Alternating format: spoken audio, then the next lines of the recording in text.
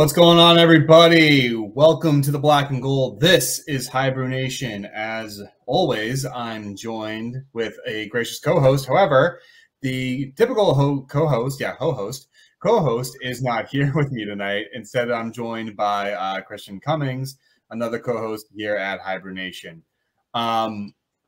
Before we get started, we actually wanted to dedicate this episode tonight to two hockey players who tragically lost their lives last weekend in Matt and Johnny Gaudreau.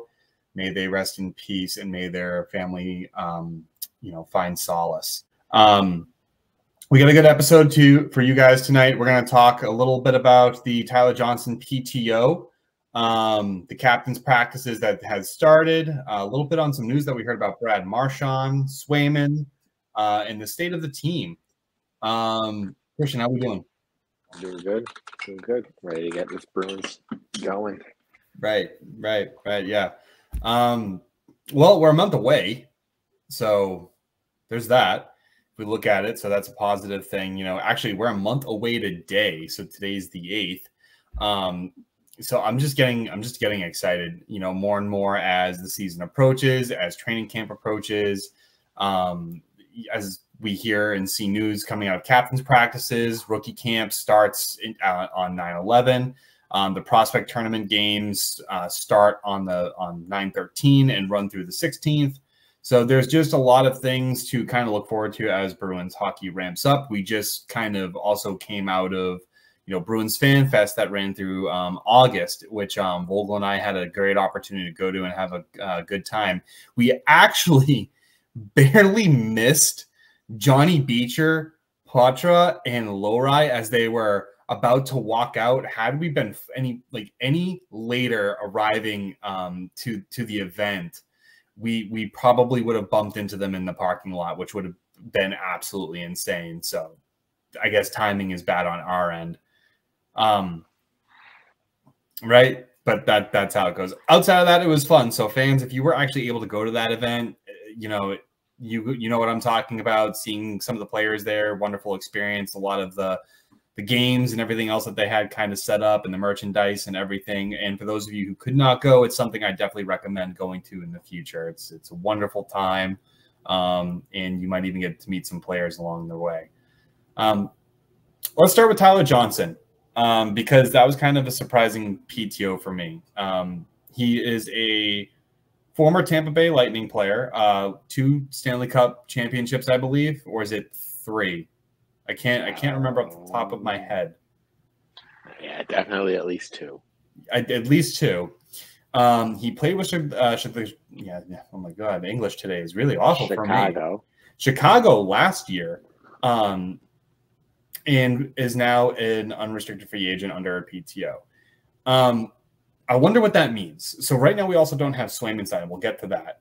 But say Swayman signs and we have enough money to get Tyler Johnson under a PTO. What do you think that means for the likes of Poitras, Lysell, Merkulov, Brazeau, and Beecher, who are going to continue to kind of have to fight for that roster spot? I mean, it helps to our depth if we can get him in the main roster, but with those younger guys, they can at least maybe go down to Providence and get those top line minutes, get that development. Well, here's the thing. So Tyler Johnson's likely going to be on the 3rd line. I don't see him being elevated to the 2nd line right wing because he can play both center and right wing. He is a right-handed shot. I have issues with sending some of those players back down, especially when Beecher, who's in his very early 20s, Lysell in his very early 20s, Merkulov in his very early 20s, Poitras, who's 19, Brazeau, who's in his mid to late 20s. I can kind of see that, and where we can say, yeah, he can spend some time in Providence, but I'm really hard pressed to want to see the likes of Poitras, Lysell, Merkulov, and Beecher really need to spend time down in Providence. I just think Sweeney, and maybe you'll agree with me on this, is that he tends to bring in a lot of veteran guys on cheap deals. I mean, just look at last year who he brought in. God. But took him like the past 6 years. It's always been someone. Yeah, it's worked. It's kept the team very competitive. I will say that, or maybe that's just the Bruins mentality, the Boston mentality, and how it's kind of resonated with the players, especially even since Char's departure. You know, a strong captain lineage that we've had in Char, Bergeron, and now Marchand. But I'm very hesitant to kind of do this. I think Lysell, and I think we've talked about it, Lysell needs to make the team, in my opinion. I don't think another year of Providence is going to go do him well. Merkulov, he needs. Go ahead about, Lysell? No, I was agreeing. Lysell needs to make the main team. Yeah. Merkulov, who showed you a little bit of something down on the fourth line when he was playing up here last year, just a little bit. He showed you a little something. Brazeau was the biggest surprise, and Beecher's been a constant piece and a consistent piece as of last year. So I get bringing in a guy like Tyler Johnson, but I'm not too thrilled to continue to hinder those players that need to take that next step. So he's not signed, so it's only a PTO. Yeah, no, but I mean, it's something that you and I have always agreed with, that we don't know why the Montgomery always loves to do is they always love to change things on the fly. And I mean, I guess that maybe they do. Could help. Maybe that could, maybe that is where Tyler Johnson would come in, and to move constantly be changing around and plugging into the piece. Well, there's some talk right now that at least Patra is going to start in Providence to ramp him up. And I think that might be a smart move just because of his shoulder injury that he had last year. And if you look at what happened to Jamie Drysdale, the Philadelphia Flyers, he re-aggravated that. And I think some of these things you just don't want to play around with. But at least until he has muscle. But, I see Tyler Johnson as a third-line center at best now. You're going to have Trent, Johnson, and maybe Geeky or Lysell or Braz. I mean, there's options, but I think what I want Montgomery to do is I want to start taking too many options away from Montgomery, because he has the mentality of you earn your ice, and that's what our coaches always told us, right? You earn your ice time, you work for it. But when you mess with the lines way too many times, he's one of the coaches that always does this. It impacts the line chemistry, and then you're taking away from what works or what doesn't work. I don't know. Any other thoughts on Tyler Johnson? I don't know. I think he's a good player. Maybe he's not what the team needs. No. Definitely agree with that. Unless you put him as the odd man out. Like he's like your 13th forward. That's just kind of sitting there. So I don't know. Why don't we'll move on from him, because I don't know what Sweeney was doing. I don't even know what contract value he's going to get for him. I can't even begin to predict it. I don't think it would be bad if we got him on a cheap deal, but I digress. If we can get him on a cheap deal. I'm not giving him any more than $800,000. That's as much as I'm willing to go for him. That's as much. Anything more than that, I feel like you just go away.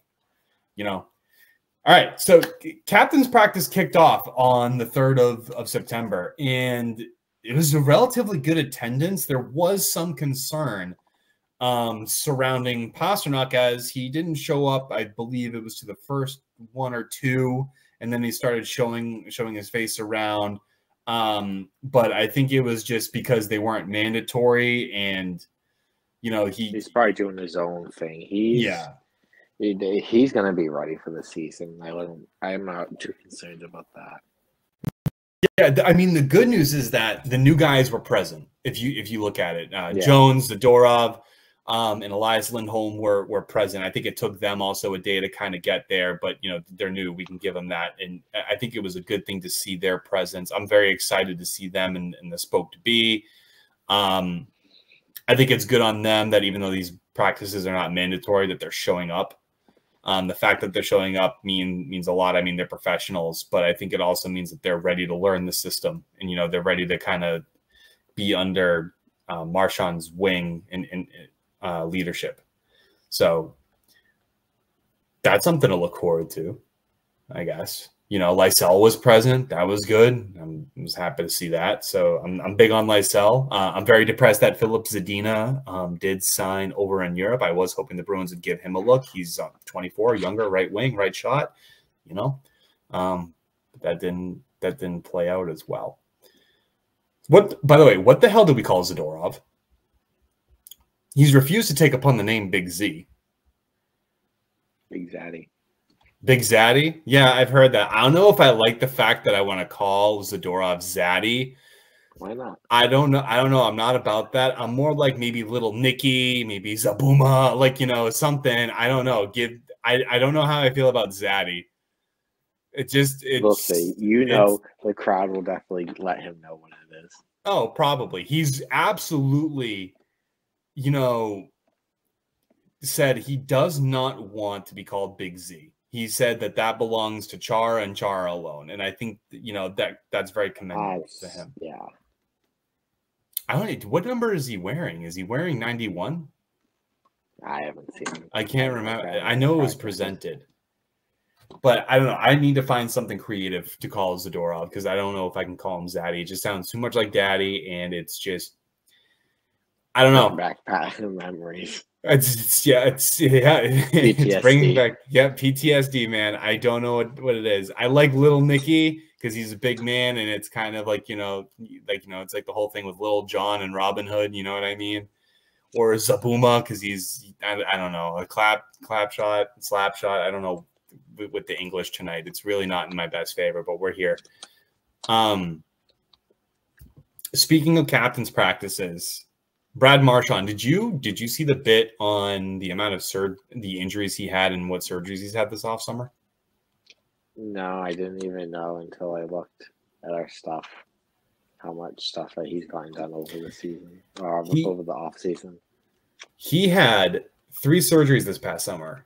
An elbow for a torn tendon, groin, and an abdominal surgery. He played through the elbow injury all through 2023, 2024. Still scored 29 goals. While the other 2 injuries happened late in the 2023, 2024 regular season. But he's expected to be fully healthy and ready for regular seasons, which is good. He's skating, which means the recovery time was not substantial. He's 30. He's going to be 35, 36. And he's still one of the best. But still. Yeah, but he's still one of the best left wingers in the game. And the fact that he was still playing through the majority of those injuries and still being able to recover the puck, still able to score. I mean, look at Pasta. He scored the game-winning goal in Game 7 of the Toronto Maple Leafs series. And he had this nagging groin injury all season. So hopefully those injuries are all behind them, but I want to give a special credit to, Brad Marchand. He's our big bad Bruin this week who played through several injuries in the playoffs. It's not easy. I mean, everyone does it. I remember in 2019 where Patrice Bergeron played through the punctured lung. Chara had a fractured face. It's players do it, but when the injury list come out, when you agree that it's just kind of nutty. No, I know. I mean, you cracked your ribs when we used to play hockey, right? Like, I busted my tailbone, but it's rough. Like I wouldn't play that. I don't have, maybe I'm just weak. I have no idea. I'm not tough. I was crying. I hurt to poop for a week after I had that tailbone injury. It was terrible. Oh God. I don't know. What did that surprise you, Marchand, being able to play through that or all that, or like? No, because as much as of a little shit he is, he's always wanted to back up his game and everything. He is like one of these best two-way forwards in the game still, and I think he takes that all to like a whole different level with his personality and how he presents himself. He literally is the definition. You can't let him know you're injured. He's definitely gotten away from the rat-like behavior, and it's yes, he had to once he got that C. I think even before that, I think in the last 5 years, his game has definitely matured better. And I think it's because he knew a leadership role was coming. And I think it was funny when Claude showed up, I guess, during the centennial year. Claude had mentioned something and said, like, I got to tell Brad not to do something bleeping stupid, tonight that would cost them a penalty or something along those lines. So, it's good to see that it's not just the fans that see it, but even, even the coach is just like, okay, yeah, just don't lick Kadri's face, or don't be stupid. So it's nice to see that he's finally grown up. To a degree, and he is, and like you said, he's one of the greatest two-way forwards on the Bruins. I think he's one of the best two-way forwards in the league in terms of penalty killing, especially with his ability to retrieve pucks. I mean, him and Bergeron were, I think, the best penalty killing tandem in the league in their tenure, 100%. Or at least while on Bergeron's tenure with Marchand. 100%. That's not us being biased at all.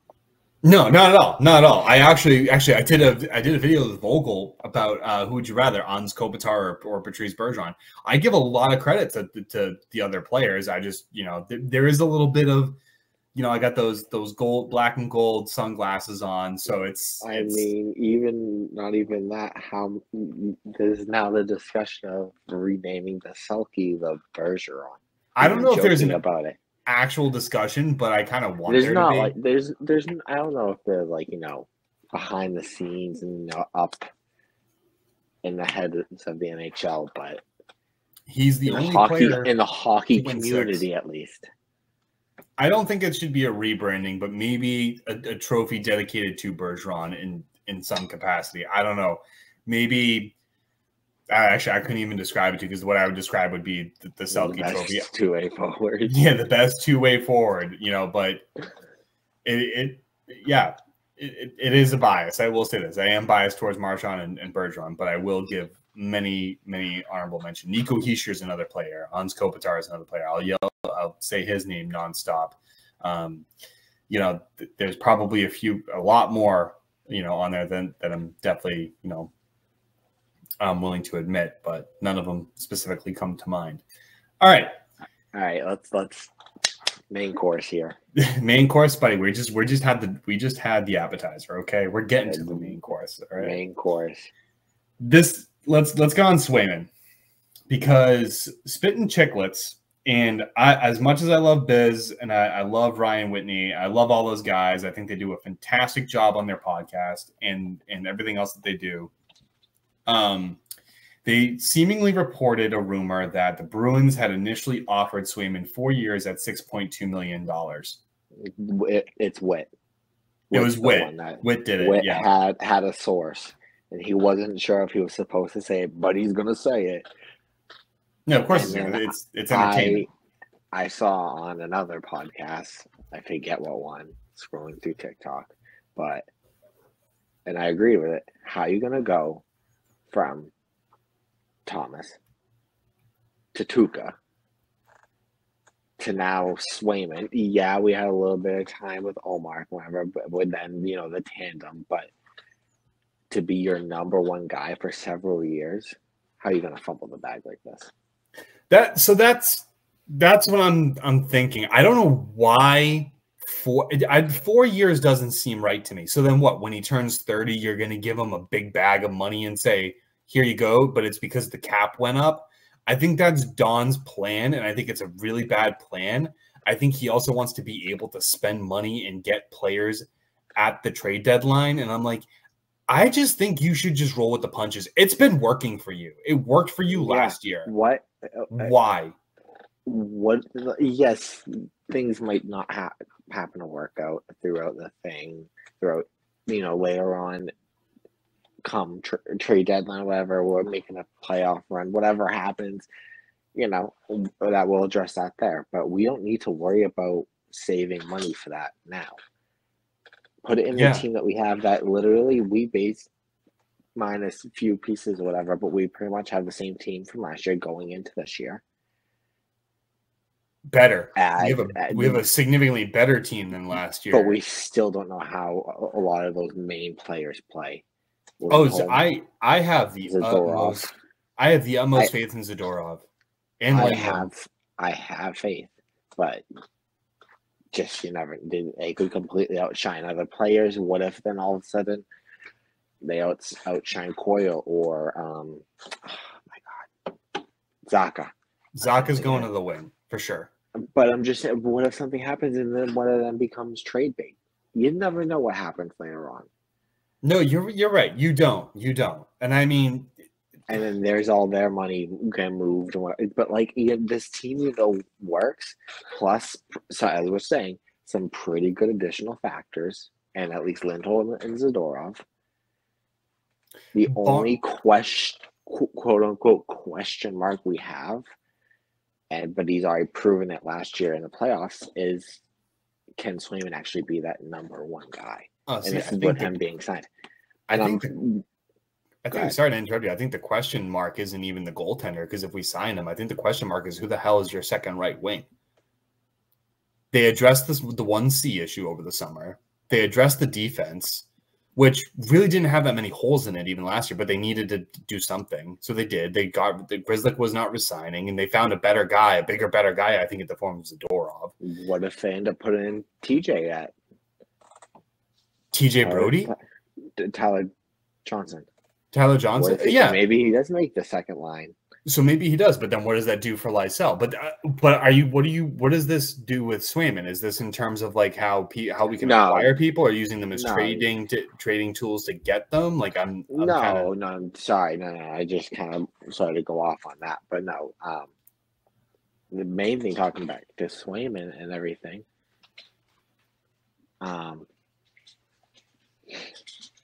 We need to whatever. We need cricket sounds for you. It's like the fireflies. Yeah, go ahead. We just need to sign him. We don't need to worry about any sort of saving money for anything. Yeah. Wow, genius. It took you that long to figure out. Yeah, of course we need to sign him. It's just what's the figure at this point, and what's the year? It's 8 years. I don't care what it is. You got to get him for 8 years, and the way I see it. Have him till he's 33, 34. I don't give a rat's ass. But offering him $6.2 million is way too low. That's not even in the realm of possibility for him. Yeah, but I don't see these $10 million that you're seeing out there. I don't think those are real either. No, I don't think he should get $10 million. The rumor, there was another rumor. There were two rumors. He wants a McAvoy-like contract, so that's about 9.3. Not getting it, I don't think, and you shouldn't get it to him. Sorry, in $10 million, definitely not getting that. I looked at it, and I'm like, yes, you had a phenomenal playoff performance this past season. He kept us in it the entire time. That was it. He won us that Leafs series. I don't care what anyone else says. If people say otherwise, you weren't watching the same games. We weren't watching the same games. He kept us in the Florida Panthers games. You can say he let in 6 goals, once or twice. Yeah, you weren't beating that Florida Panthers team. It didn't matter. He kept you in it as long as you were as long as you were able to move. But they eventually broke through. But to add to that, he's also split time in his entire tenure with the Bruins. He has not played a single season where he's played more than 50 games, which is the typical full-time ask, or more, actually. 60 games, I'm going to say, is probably the typical ask, right, of a full one-time starting goaltender. Meet you in the middle, 55, we'll say. Sure. Either way, he's missed 11 to 16 games to kind of call him that full-time goaltender. And you want to dare ask for $10 million, $9 million? I'm actually capping you at 9. I don't think you should make more than that. You need a prove-it deal. You do. This year maybe that's what they're talking about with that 4-year deal. When cap is going to be more up and we can pay him more money, and it's not going to affect the team as much. That's just if he wants $9 million or $10 million. I'm happy to give him 8 at 8. I'm happy to give him that because I think he's earned that.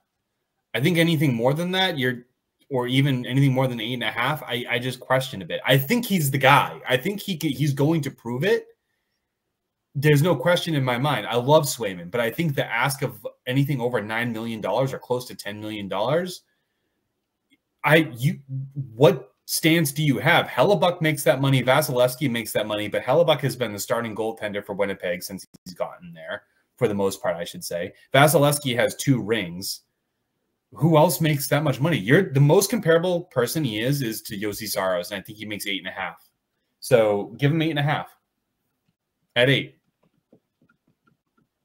So that's where I have him at. I think that's a fair enough deal for both ends.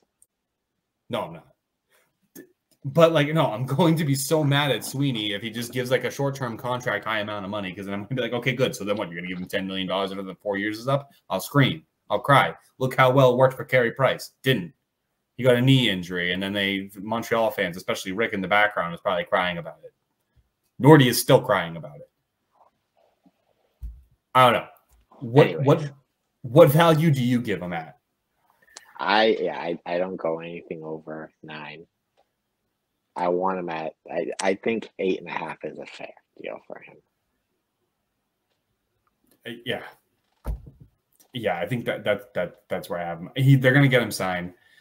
The Chicklets also reported that they were nowhere close and that they haven't talked to him in weeks.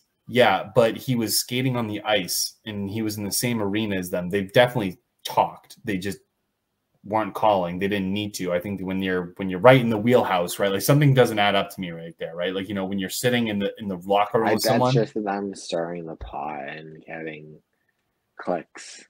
Well, they need to stop because I'm clicking on it because it's clickbait. It's Swayman. Exactly. I married the guy if he wasn't already married to Olmark. No, it's just it's going to get done. It's a matter of when, not if. Ideally, I'd like to see it done before the start of preseason, at least. Give him a couple warm-up games, and then that way he's a hot goaltender going in. Otherwise, if he really wants that amount of money, I know they'll give it to him, and they'll end up trading Korpisalo. That's what they're going to have to do, and they'll have to attach a pick with it. So that's my thoughts on Swayman. State of the team. So, we kind of already hit this. Not necessarily. This is from a different perspective. So this is from prospect ranking. And so as the Bruins sit, they're in the bottom, I believe, 8 in terms of prospect ranking and prospect pool. I don't think that matters right now. And many people will probably disagree with me. And I know Rick and other members of the team and Matt like to throw this kind of saying this is where you're ranked. This is where you're ranked, especially Alex too. And I said, right, but it doesn't really matter if my top talent on the team is in their youthful prime. Pasta and the majority of the top 6 are 30 and under. So they have another 7 years, probably. The defense, majority of them are under 30. And, we just retained or just started getting our first-round picks back. I think we can still plan ahead for the future. I just don't think our prospect pool ranking right now matters when we're still a competitive team. And we have our number 1 goaltender for 8 more years. I don't think it's going to start becoming a problem until a few more years. I don't know. What do you think? Yeah, no, as you're saying, we have a lot of our guys, quote unquote, with a good amount of their prime years left, or in the middle, maybe back half of their quote unquote prime. Those youth players, as we were saying earlier, those borderline Providence bottom 6 people, they are developing, but we don't need that. Where the team's in a good state of where we're at right now, and if nothing happens in the next 4 years, we have pretty much the quote same team. I feel like everyone's still going to be at a good rate of play. You know, they're not going to be out of their prime, you know, not out of their prime, but they'll be connecting, and they will be at a right. I don't want to say that prospects aren't important. They are. I just don't think right now they're as important as we need them to be. Merkulov can come up and replace Marchand. I think Marchand will have 2 more years under his belt after this year. That gives us time. And I think there will be a couple of years within that time span where we have the majority of our players where we're not going to be in the top 16. We might be in the, like, maybe top 24. We're not in a rebuilding stage. Yeah, so it's I don't think we're there yet. And I think if Sweeney starts realizing that and builds his assets better, because he just built a very strong defense in my mind. He has a deeper Bruins team. They're all big. Stanley Cup contenders, I don't know if I want to say that, but they're definitely a playoff team. Anything can for happen now in the playoffs. Yeah, that's what I think. All right, ladies and gentlemen, that's going to do it for this night's episode of HiBruiNation. We're back to our weekly schedule, so expect to hear from us every Monday. So that's when our episodes will release, probably around 4 p.m. Eastern time. Let us know what you guys think in the comment section. We're just excited as you to see some hockey brewing. With that being said, you stay classy, San Diego.